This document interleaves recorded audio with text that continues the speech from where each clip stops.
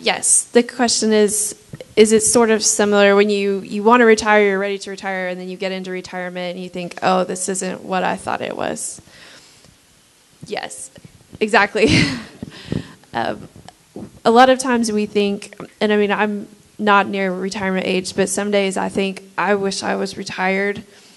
I would sleep in every day, and I would watch trashy TV shows, and I would read for pleasure. And if I wanted to go to the movies in the middle of the day, I would. On a Wednesday at 11, I would, and people would look at me and judge me, why isn't she at work?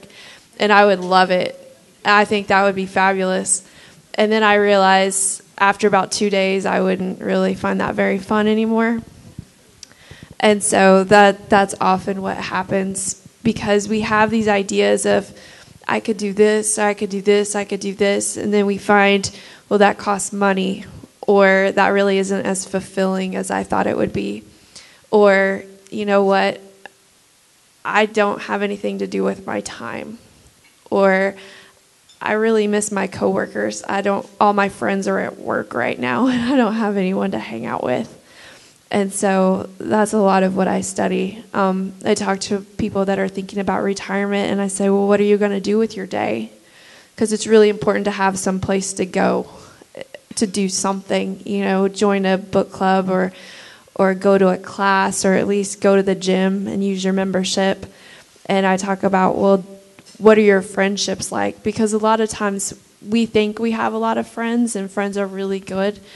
But sometimes when we leave that job, we find out that we didn't really have friends. They threw you a party when you left, and they bought you a cake, and they signed you a card, and you promised to be friends, and have lunch, and then you don't really do those things.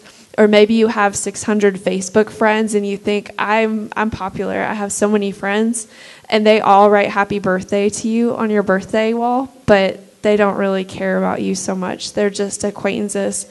And so those sort of things, when you leave work, those sort of settle in. So my research tries to figure out, well, what can you do to address those issues?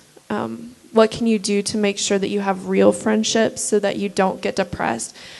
Do you have structure in your life? Do you feel like you have a purpose for living once you don't have that job? So yeah, it can be sort of like that whole postpartum depression. This isn't what I really thought I was getting into.